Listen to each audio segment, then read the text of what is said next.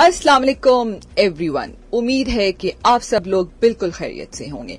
अंबर आपकी दोस्त आपके फेवरेट शो ब्रांड्स अनलिमिटेड में, जो आप हर बुध की सुबह 10 बजे से 12 बजे तक सुनते हैं।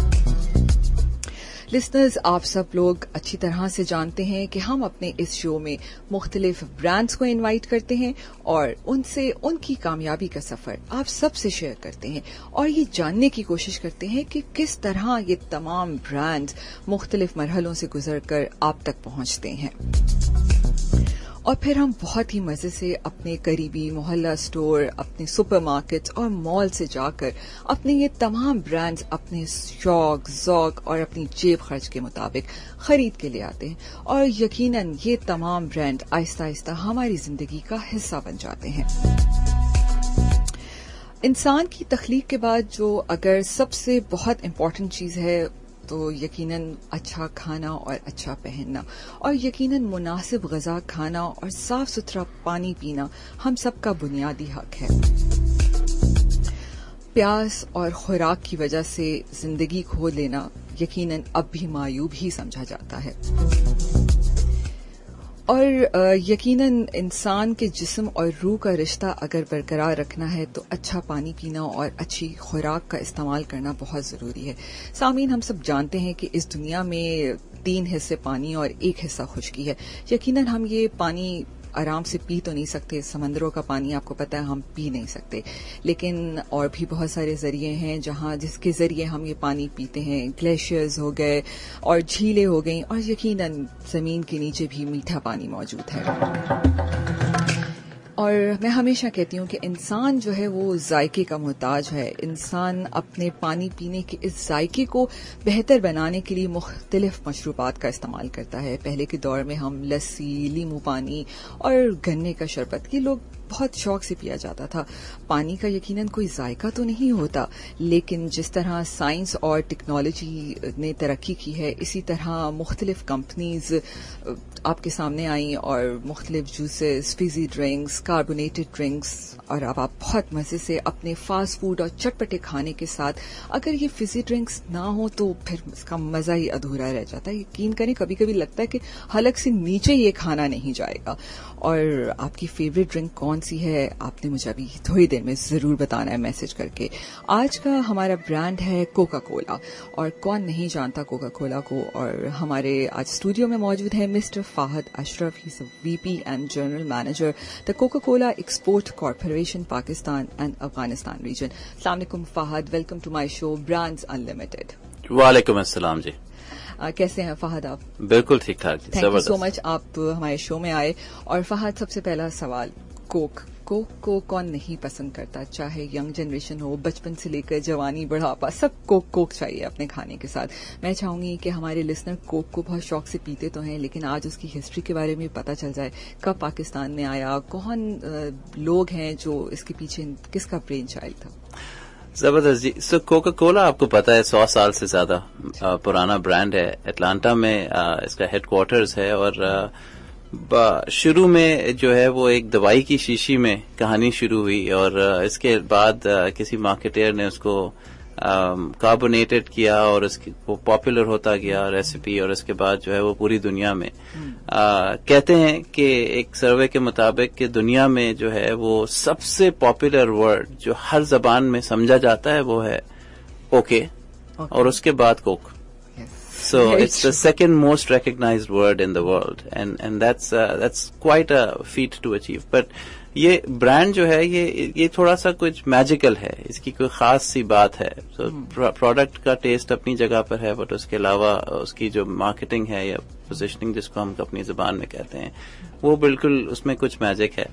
पाकिस्तान में ये कुछ 67 साल पहले पहली फैक्ट्री लगी हमारी कराची में, और उसके बाद अब اٹس بین دیئر تھرائیونگ اور ہم سب کی پسند بن گیا اور وہ اتنا لوکل ہو چکا ہے کہ لگتا ہی نہیں ہے کہ کوئی باہر کا برانڈ ہے. بالکل. اور فہد سب سے امپورٹنٹ بات ہے کہ کوک کی بوٹل سب کو بڑی پسند ہے. جی ٹھیک ہے, تو کوک کی بوٹل کا سفر اور پھر شیشے کی وہ بوتل, جب ہم پرانے وقتوں میں آپ کے گھر مہمان آتا تھا تو ہم کہتے تھے کہ جی جلدی سے, بڑوں کا صرف ایک جلدی سے بوتل لے آؤ, اور بوتل کا مطلب ہوتا تھا کہ جی کوک لے آئے آپ سب سے پہلے, اور پھر کوک کی وہ شیشے کی بوٹل کے سفر سے پلاسٹک کی بوٹل اور پھر کینز اور پھر منی کینز اور پھر بڑی بوٹلز, اس کا سفر کیسا ہے؟ اچھا, کوک کی بوتل کے بارے میں آپ کو ایک بہت مزے کی بات بتاؤں. جو آج سے میرے خیال سے کچھ 40 سال پہلے یہ بوٹل کا شیپ ڈیزائن ہوا, وی ویری پرٹیکولر اباؤٹ دس. یہ بہت ہی ہمارے دل سے قریب ہے یہ بوتل کا شیپ.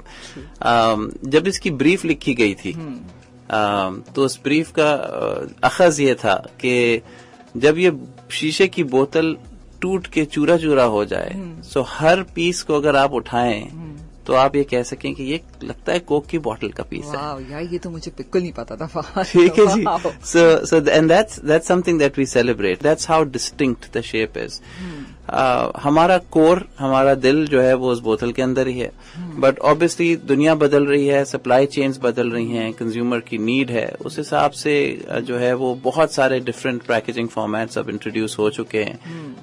پی ٹی ہے, بہت کنوینئنٹ ہے, ٹوٹتا نہیں ہے, بچوں کے آس پاس سیف رہتا ہے. ایلومینیم کینز ہے, اس کے اندر کولنگ بہت جلدی ہو جاتی ہے, سو انوائرمنٹ فرینڈلی ہے اس لحاظ سے.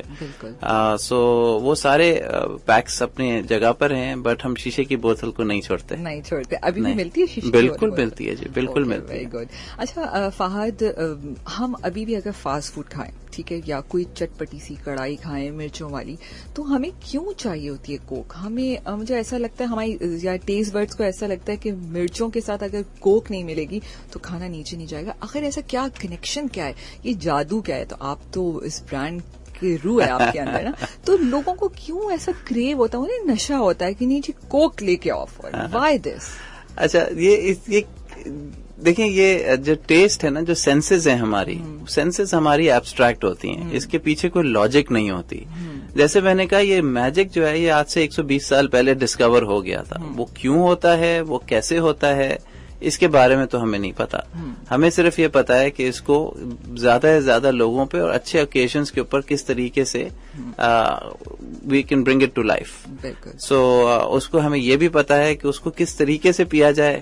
آپ کو پتا ہے ٹھنڈی کوک میں اور گرم کوک میں فرق ہے, ٹھیک ہے, برف کے ساتھ اور مزے, ٹھیک ہے. سو جس کو جیسے سوٹ کرے, بٹ دیر از اے وے. اور گلاس باٹل میں سب سے زیادہ فائدہ ہے. اچھا, گلاس باٹل کا ایک میں آپ کو انٹرسٹنگ بات بتاؤں کہ یہ ساری گیم ہے سینسز کی. انسان کے 5 سینسز ہوتے ہیں, جتنے زیادہ سینسز انگیج ہو رہے ہوں, سینس آف اسمیل, آپ کے کھانا جو آپ کھاتے ہیں اس میں سینس آف اسمیل کا 50% رول ہوتا ہے. اگر کھانے کی خوشبو اچھی ہے سو ٹیسٹ آپ کو آٹومیٹکلی اس کا اچھا لگنے لگتا ہے. اسی طریقے سے اگر آپ کی بوتل ٹھنڈی ہے, سو گلاس جب آپ کے لپ کے اوپر ٹچ ہوتا ہے, سو اس کا آدھا مزہ اس کا ہے, ٹھیک ہے. وہ مزہ آپ کو کین میں یا پلاسٹک کی بوٹل میں نہیں ملے گا کبھی بھی. And hence what we suggest is کہ اگر آپ پلاسٹک کی بوٹل یا کین لے رہے ہیں تو ریسٹورینٹ میں آپ دیکھیں گے کہ وہ ہمیشہ آپ کو گلاس میں پور کر کے دیں گے ود آئس. سو وہ اس کا جو ہے ایکسپیرینس, ڈرنکنگ ایکسپیرینس بہت بہتر ہو جاتا ہے. اور یقیناً جب کووڈ-19 میں آپ کا سب سے پہلے ذائقہ چلا جائے تو آئی تھنک ہم کوک کو ٹرائی کرتے نہیں کہ اس کا ذائقہ واپس آ گیا کہ نہیں. اچھا فہد, کراچی از لو, جی ٹھیک ہے, اور آپ نے کوک نے دکھا دیا کہ آپ کو واقعی کراچی سے محبت ہے. جہاں جاؤ, جہاں دیکھو, کراچی از لو. What is this, what this campaign is all about? دیکھیں جی, کراچی سے کوکا کولا کا رشتہ بہت پرانا ہے, اور اوور دا ایئرس تھوڑا سا منقطع سا ہو گیا تھا. کووڈ-19 میں ہم نے پاکستان کو بہت ڈفرینٹ طریقے سے دیکھا. جب مارچ میں یہ سلسلہ شروع ہوا تو وی اسٹیپڈ بیک. کچھ مہینوں تک ہم نے کہا کہ ہم ریگولر ایڈورٹائزنگ نہیں کریں گے. سو we had a media black out because ہمیں یہ لگ رہا تھا, because coke is a responsible brand, اور یہ ایک پرسنالٹی ہے, یہ ایک جیسے انسان ہوتا ہے اس طریقے سے ہماری معاشرے کا حصہ ہے. اور ہمیں لگا کہ اس وقت ماحول صحیح نہیں ہے اور ہمیں بہت کیئرفل ہو کے چلنا چاہیے. اینی تھنگ دیٹ وی سے and do should reflect how we فیل. اور اس وقت فیلنگ اچھی نہیں تھی. سو ہم بالکل خاموش ہو کے دیکھتے رہے کہ اب ہمیں کیا کرنا چاہیے. پھر ہم نے کچھ لوگوں سے بات کی پہلی چیز تو ہمیں یہ سمجھ آئی کہ ہمیں کووڈ-19 کے سلسلے میں جو گورنمنٹ کے ایفرٹس ہیں یا جو بہت ساری NGOs کام کر رہی ہیں اس میں ہمیں اپنا ہاتھ بٹانا چاہیے. اس میں ہم نے اپنا ہاتھ بٹانے کی پوری کوشش کی, چاہے وہ شیلڈز کی ریکوائرمنٹ ہو, اس وقت ہیزمیٹ سوٹس کی ریکوائرمنٹ تھی. ایک وقت ایسا آیا تھا کہ جب ہمیں راشن پیکس کی بہت زیادہ ضرورت تھی, تو ہم نے گورنمنٹ کے ساتھ, NGOs کے ساتھ, آرمی کے ساتھ, جہاں جہاں آؤٹ ریچ ہم کر سکتے تھے ہم نے وہ کام کیا. دوسرا کام ہم نے یہ کیا کہ آپ کو یاد ہوگا کہ رمضان میں ہم نے اسماء الحسنہ کا لانچ کیا, تو وہ ایک واز کووڈ-19 کے پوائنٹ آف ویو سے ان پلانڈ. جب ٹیم بیٹھی ہوئی تھی سوچ رہی تھی کہ اس وقت لوگوں کو ہوپ کی ضرورت ہے اور میوزک از دا سول. سو ہم کس طریقے سے, میوزک کا بھی ماحول نہیں بن رہا, رمضان بھی ہے, لوگوں کو امید بھی چاہیے. So this idea came up and we did it because it wasn't planned, but we did it because we thought it was the right thing to do at that time. اور ہم اس قسم کی کچھ کیمپینز کرتے رہے اس time پہ, جس was not talking about the brand, because ہم بہت کلیئر تھے کہ اس وقت مارکیٹنگ کرنے کا. بالکل. پھر آگے جب گئے کراچی میں, آپ کو یاد ہے بارشوں کے بعد کافی سلسلہ خراب ہوا. اتفاق سے ہم کراچی میں تھے ان دنوں میں کام کے سلسلے میں, اور ہم نے دیکھا کہ Karachi, and it just struct اس کہ کراچی کے لوگ کتنے ریزیلینٹ ہیں اور اپنے شہر سے کتنی محبت کرتے ہیں, اور کبھی کسی نے اس بات کو سیلیبریٹ نہیں کیا. اور this thought came to our mind and we said what better campaign to make people of Karachi happy about themselves. So this campaign was all about celebrating the spirit of Karachi. آپ اس میں دیکھیں گے, اب یہ ہم بیٹھے ہیں یہاں پہ بات کرنے, آپ اس میں دیکھیں کہ کہیں پہ بھی کوئی پروڈکٹ سیلنگ نہیں ہے. نیسسری پروڈکٹ شارٹس اور ایک برانڈنگ کا ایلیمنٹ ہے, obviously it's an owned campaign, but کہیں پہ بھی ایسا نہیں ہے کہ ہم کہہ رہے ہیں یار کوک پی لو. It is all about being with the people and resonating the spirit of Karachi. بالکل. اور فہد آپ بالکل ٹھیک کہہ رہے ہیں کہ دیکھیں سارا سال تو برانڈ بکتا ہی ہے, بالکل, ٹھیک ہے نا, کوک کون نہیں پیتا, لیکن کووڈ-19 میں اس پوری دنیا کو ایک چیلنج میں ڈال دیا. بالکل ٹھیک ہے, every single person is facing different challenges.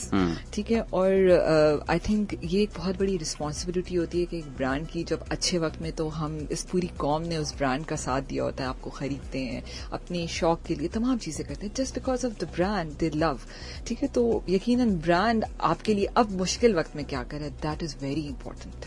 COVID-19 میں اسپیشلی ایز اے مارکیٹنگ اگر ہم بات کریں, مارکیٹنگ اینڈ سیلز, تو کس قسم کے challenges as a brand face کرنے کو ملے؟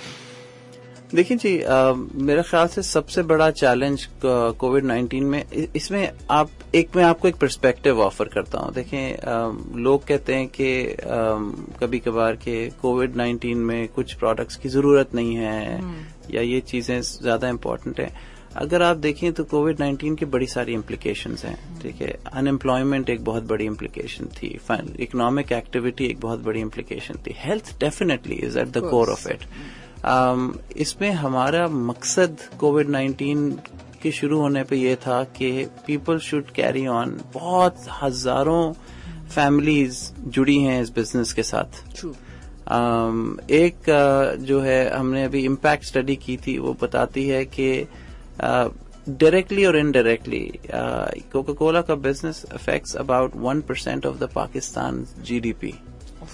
ٹھیک ہے, بیکاز اس میں بیک اینڈ کے اوپر آپ کے فارمرز آ جاتے ہیں جو شوگر گرو کر رہے ہیں, اس کے بعد آپ کی سپلائی چین ہے, پانی ہے, اس کے علاوہ فیکٹریز ہیں, سیلز اینڈ ڈسٹریبیوشن ہے, اتنی ساری ایجنسیز جو انڈائریکٹلی ہمارے ساتھ کام کر رہی ہوتی ہیں اس پورے ایفرٹ کو لانے میں.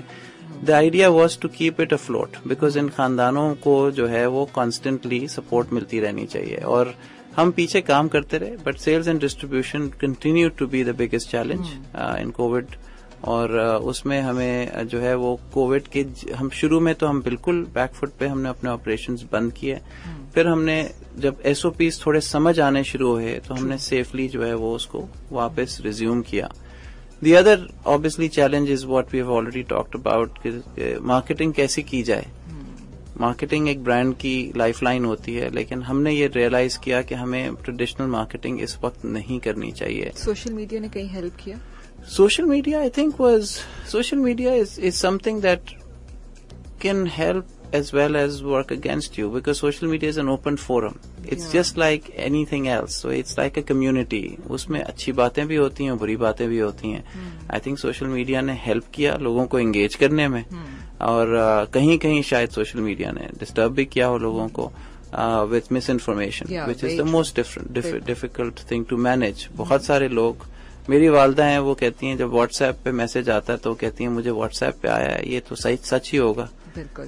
اور نہیں, لیکن فہد کہیں نہ کہیں برانڈس نے بہت سوشل میڈیا پہ رول پلے کیا ہے ان ساری جو رانگ انفارمیشن تھی جو لوگوں تک پہنچائی جا رہی تھی, تو برانڈ نے ایز اے پازیٹیوٹی بالکل بہت رول پلے کیا. بہت سارے برانڈز نے بہت اچھا کردار ادا کیا ہے, بیکاز لوگوں کو اور آئی تھنک ابھی بھی بہت کام ہونا باقی ہے اویئرنیس کے پوائنٹ آف ویو سے. ہم ایک سروے کرتے ہیں شروع سے, جب سے کووڈ شروع ہوا ہے, اور اس میں دیکھنا مزے کی بات یہ ہے کہ بہت سارے کنٹریز کو ہم دیکھ رہے ہوتے ہیں, اور اس میں پاکستان میں concern about Covid is still at a very low level.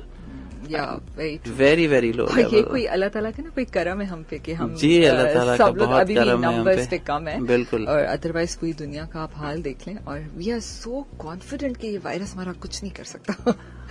We are doing every thing. چلیں, امید کے ساتھ تو زندگی جینے کا مزہ ہی کچھ اور ہے, لیکن اگر میرے پیارے سے لسنرز سب سن رہے ہیں تو ود SOPs اپنی زندگی کو انجوائے کریں, تو آئی تھنک اس کا مزہ بالکل بالکل. اس میں کوئی حرج نہیں, اس میں nothing to lose by wearing a mask or maintaining a social distance. آپ کو کھانے پینے سے, اب تو دیکھیں گورنمنٹ نے ریسٹورینٹس بھی کھول دیے ہیں, سب کچھ کھلا ہے آپ کے لیے, تو ایک ماسک پہن کے چلے جائیں تو کوئی فرق نہیں پڑتا. ایبسلیوٹلی بالکل. اچھا فہد, بات کرتے ہیں آپ کا ایک اور جو پروجیکٹ ہے water filtration plants. I just want to know کہ what's the water filtration plant. دیکھیں, جب ہم کراچی از لو کی کیمپین ہم نے اسٹارٹ کی تو ہمیں یہ پتا تھا کہ آپ ون ڈائمینشن کے اوپر کام نہیں کر سکتے, آپ صرف لوگوں کو برانڈ کے بارے میں ایکسائٹیڈ نہیں کر سکتے. ہمارا برانڈ کا کانشینس یہ کہتا ہے کہ ہمیں 2-3 ڈائمینشنز پہ کانسٹنٹلی اپنی کمٹمنٹ شو کرنی ہے. اگر ہم کہتے ہیں کراچی از لو, ہم کراچی کے لیے کیا کر رہے ہیں؟ پانی سب سے بڑا مسئلہ ہے ہمارے کراچی, پانی سب سے بڑا مسئلہ ہے. اور صاف پانی, اگر آپ باقی پورا ملک دیکھیں تو صاف پانی is not as big an issue as in the south part of Pakistan, and more specifically Karachi میں بہت ایڈ ہاک اربنائزیشن ہوئی ہے. اس کی وجہ سے کراچی میں پانی کا ایشو ہے, اور پانی ہمارے بزنس سے یا ہماری انڈرسٹینڈنگ سے بہت زیادہ قریب ہے. سو ہم نے یہ سوچا کہ پانی کے اوپر کام کرنا چاہیے. ہمارا ماننا یہ ہے کہ پیاس بجھانے کے لیے پانی ہر انسان کا بیسک برتھ رائٹ ہے, ٹھیک ہے, یہ بہت بنیادی حق ہے. آپ اگر جو ہے وہ انڈلجنس کے لیے کوکا کولا پینا چاہتے ہیں, یا آپ ہمارا ڈسانی برانڈ کا پانی منرل واٹر پینا چاہتے ہیں, so that's completely up to you, it's your choice.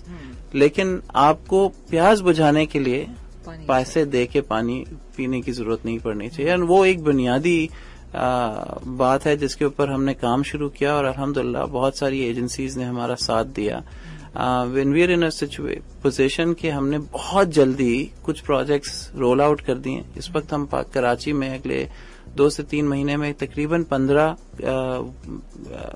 Community water filtration plants لگانے جا رہے ہیں. کل ہم نے پہلے پلانٹ کا افتتاح کیا اختر کالونی کے اندر, اور اس کے اندر جو ہے وہ بہت اچھا سا سیٹ اپ بنا ہوا تھا. اچھی بات یہ تھی کہ ہمیں لائن کا پانی وہاں پہ مل گیا. سو وہ جو واٹر اسٹیشن تھا اس علاقے کا, اس کے اوپر ہم نے ایک بہت اچھا RO پلانٹ لگا دیا. And there is a system where by کہ محلے کے لوگ جو ہیں وہ کلین ڈرنکنگ واٹر وہاں سے بھر کے اپنے گھر لے کے جا سکتے ہیں اور یوز کر سکتے ہیں. دیر آر ادر لوکیشنز جہاں پہ لائن کا پانی اویلیبل نہیں ہے. سو ان لوکیشنز کے اوپر جو ہے وہ ہمیں آبویسلی بورنگ کے تھرو پانی بھی لانا پڑے گا, اور اس کا فلٹریشن پروسیس بھی جو ہے وہ بہت زیادہ ٹیڈیس ہوگا. دی آئیڈیا از کہ جب نلکے سے پانی نکل رہا ہے وہ صاف اور شفاف ہے, اور میں آپ کوئی بھی انسان اس پانی کو ایز از پی سکتا ہے. سو اوور دا نیکسٹ 2-3 months ہمارا ارادہ یہ ہے کہ ہم کراچی کے لوگوں کے لیے یہ ایک سہولت پیدا کریں and a lot of other plans and thoughts working in the background. Budgets ہم جتنے کوشش کر سکتے ہیں, even in a difficult year, I think this project costed us about 28 million rupees. I think اب next campaign میں show your love also کہ لوگوں کو بتائیں کہ what you are doing نا, تاکہ maybe collaborate لوگ کریں آپ کے ساتھ, they want to participate, you're in good faith. بالکل صحیح ہے امبر. ہم تھوڑا سا جو ہے نا, ہماری اپروچ یہ رہی ہے کہ ہم جو کام کرتے ہیں نا CSR کے پوائنٹ آف ویو سے, اس کو ہم اپنی مارکیٹنگ کیمپین سے مکس اپ کبھی بھی نہیں کرتے in general, unless and until the concept یا آئیڈیا ہی ایسا ہو. اگر آپ کو یاد ہوگا عبدالستار ایدی کے لیے فاؤنڈیشن کے لیے آج سے 2-3 سال پہلے ایک ایشو تھا, بہت ریئل ایشو تھا اس کی ڈونیشنز نیچے جانے کا. سو وہ مارکیٹنگ کیمپین تھی, ٹھیک ہے, بیکاز اس کو جمع کرنے کا طریقہ ہی مارکیٹنگ تھا. But for interventions that we do at a local community level, we work a lot at the local community. جو کمیونٹی اس سے افیکٹ ہو رہی ہے ان سے ہم نے سب سے جا کے بات بھی کی, اب ان کو سکھا بھی رہے ہیں کہ یار اس کو کیسے مینٹین کرنا ہے, بیکاز اب now this is your asset.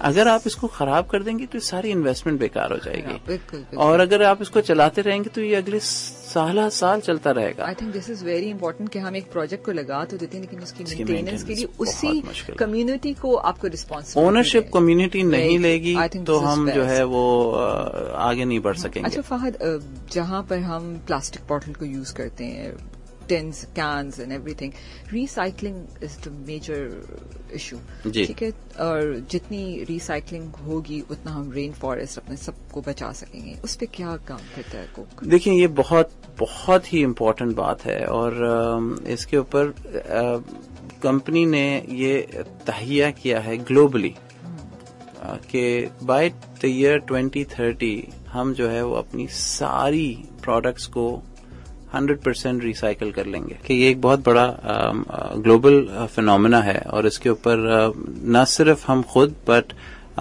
باقی جتنی میجر پیکیجنگ والی کمپنیز ہیں ان کے ساتھ مل کے ہم نے ایک الائنس بنایا ہے جس کا نام ہے کور, اور اس کے اوپر جو ہے وہ کافی سارا کام سٹارٹ ہو گیا ہے. ہم منسٹری آف کلائمیٹ چینج کے ساتھ بہت کلوزلی کام کر رہے ہیں. پہلا اسٹیپ اس میں تھا کہ اس کو میجر کیا جائے کہ یہ مسئلہ ہے کتنا بڑا, اس کا اسکیل کیا ہے, اس میں سارے اسٹیک ہولڈرز کون ہیں. سو WWF نے ابھی 2 ہفتے پہلے ایک اسٹڈی لانچ کی ہے after about 1 year of research, اور گورنمنٹ کو پریزنٹ کی ہے. اس اسٹڈی کے اندر 10 شہروں کے جو ہے وہ پورا جو لائف سائیکل ہے پلاسٹکس کا اس کو کور کیا گیا ہے کہ کتنا پلاسٹک جاتا ہے, کہاں جاتا ہے, اور کس طریقے سے یوٹیلائز ہوتا ہے. کچھ 2-3 بڑی انٹرسٹنگ باتیں اس میں پتہ چلی. ایک تو یہ بات پتہ چلی کہ جو ری یوزیبل پلاسٹک ہے, جتنا جو جنرلی آپ کی پلاسٹک باٹلز ہوتی ہیں وہ زیادہ تر ری یوزیبل پلاسٹک ہوتا ہے. آپ کبھی بھی کہیں پہ بھی اگر آپ ایک ڈمپ دیکھیں گے کچرے کا, کراچی میں بہت نظر آتے ہیں روڈوں پہ, اس میں آپ کو کبھی بھی پلاسٹک کی بوتل نہیں نظر آئے گی. کیوں نہیں نظر آتی؟ وہ اس وجہ سے نہیں نظر آتی because it's essentially cash, it's all ریسائکلیبل. سو وہ کوئی نہ کوئی اسکیونجر اس کو کلیکٹ کر چکا ہوتا ہے, تو وہ ایک اس کا ایک سرٹن ریٹ ہے, وہ اس ریٹ پہ بک جاتی ہے. وہ کہاں جاتی ہے؟ وہ جنرلی جو ہے وہ آپ کے گھر میں جو پلاسٹک کا فرنیچر ہے, بالٹیاں ہیں, یا کسی قسم کی اس قسم کے ڈیوریبل پلاسٹک ہے, وہ بہت سارا جو ہے وہ ان ریسائکل پلاسٹک سے بن رہا ہوتا ہے. اچھا فہد, آپ افغانستان ریجن کو بھی دیکھتے ہیں, تو میں چاہوں گی کہ ہم پاکستان کے ساتھ جہاں افغانستان ریجن کو آپ دیکھتے ہیں, وہاں کیسا ٹرینڈ ہے؟ لوگ ڈرنکس واقعی وہاں پینا چاہتے ہیں کیا؟ وہاں پر ذوق اور شوق ہے کھانے اور پینے کے؟ دیکھیں بہت سملر ہے, بہت ساری چیزوں میں سملر ہے, بیکاز اگر آپ یہ پوری بیلٹ دیکھیں سو کھانے کی نیچر آبویسلی چینج ہوتی رہتی ہے. ان کی اپنی local کیوزین is little bit more dryer. ہماری کیوزین سے ہم بہت زیادہ گریوی وغیرہ پسند کرتے ہیں. میٹ وہاں پہ بھی بہت زیادہ کھایا جاتا ہے, اور نارملی فزی ڈرنکس میٹ کے ساتھ it's a good combination.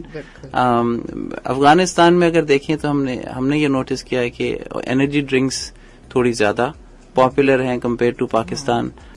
Future plans को भी अभी डिस्कस करेंगे. एक बड़ा इंपॉर्टेंट सवाल है, हेल्थ से रिलेटेड. मैं एक सवाल ये करना चाहती हूँ. हम यकीनन खुद भी हेल्थ कॉन्शियस है, मैं हेल्थ के शोज भी करती हूँ और मैं लोगों को ये भी कहती हूँ कि हमने शुगर का कंटेंट कितना लेना है, चीनी कितनी इम्पोर्टेंट है आपके जिस्म के लिए और कितनी इम्पोर्टेंट है.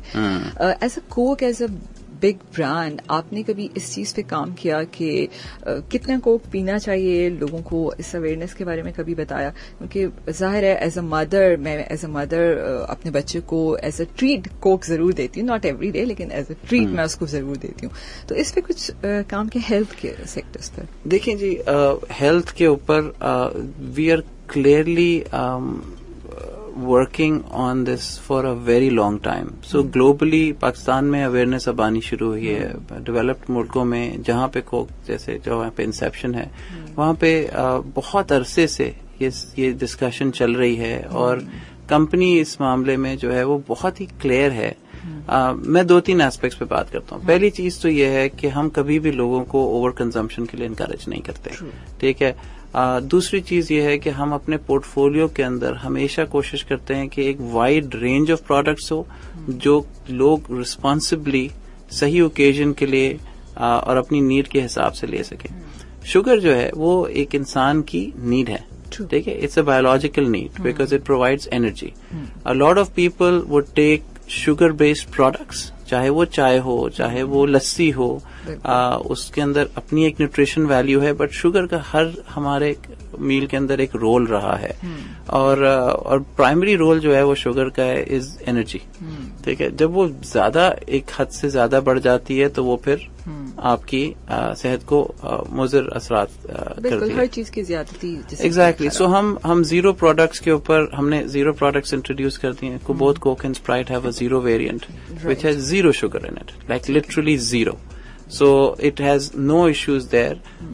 अभी तक हमने देखा यह है कि कंज्यूमर्स पाकिस्तान में are not warming up to the idea, but Europe में जो है वो बहुत ज्यादा percentage of our portfolio is already moved to zero based products. इसके अलावा पानी भी है हमारे पोर्टफोलियो के अंदर. कुछ ड्रिंक्स हैं जिसमें शुगर कंटेंट रिलेटिवली कम है बाकियों के मुकाबले के अंदर.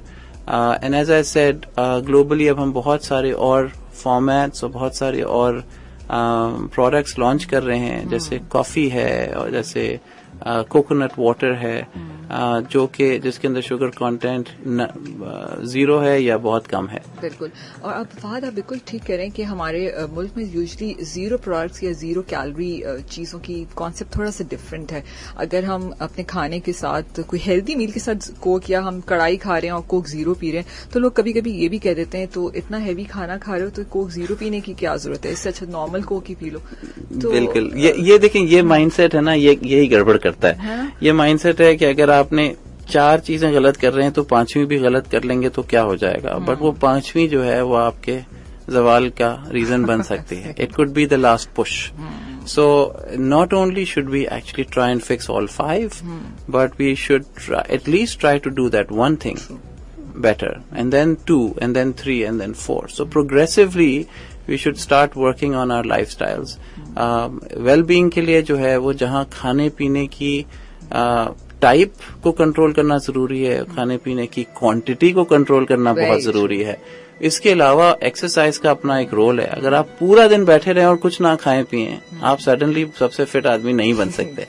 Right. So there is a role for each and every element, and the information is out there. Internet ने बहुत लोगों को liberalize किया है in terms of education, and I think we will also continue to keep advocating this. Yes, I think this is very important कि आप सारा दिन small meals जरूर लें and treat yourself also with Coke. Absolutely. Why not? Absolutely. Either it's a Coke or a chocolate or a small piece of मिठाई. Yes. वो आपकी एक रूटीन का हिस्सा है. बिल्कुल. But as long as it's taken in the right proportions. Very true. Competition, market में जब आप आते हैं, काम करते हैं, तो कंपटीशन इज ऑलवेज देयर. ठीक है. और जब भी कोई ब्रांड आता है नया, तो या तो ऑलरेडी उसके कॉम्पिटिटर्स मौजूद होते हैं या तो वो पाइनर्स होते हैं. तो कंपटीशन को कैसे देखते हैं? हेल्दी देखते हैं या किस तरह देखते हैं कंपटीशन को एज अ कोक ब्रांड?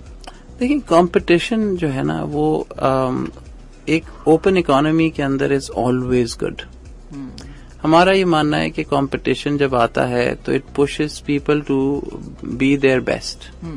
جس فیلڈ کے اندر کمپٹیشن نہیں ہے اس کے اندر کمپلیسنسی ہے. کمپلیسنسی جو ہے can result in bad quality, it can result in bed execution, it can result in a lot of other bad habits. ٹھیک ہے, انوویشن کو کل کر دیتی ہے. کمپٹیشن آتا ہے تو انوویشن آتا ہے, کمپٹیشن آتا ہے تو جو ہے وہ کوالٹی بہتر ہوتی ہے, کمپٹیشن آتا ہے تو کانٹینٹ بہتر ہوتا ہے. ٹھیک ہے, so it is basic let's say human treat that keeps you going for progress. سو وہ ضروری ہے, and that's how we look at it. ہم بہت پازیٹیولی دیکھتے ہیں کمپٹیشن کو. آبویسلی ہر مومنٹ پہ ہر دکان کے اوپر ایک فائٹ ہے, which is something we're proud of and we enjoy it.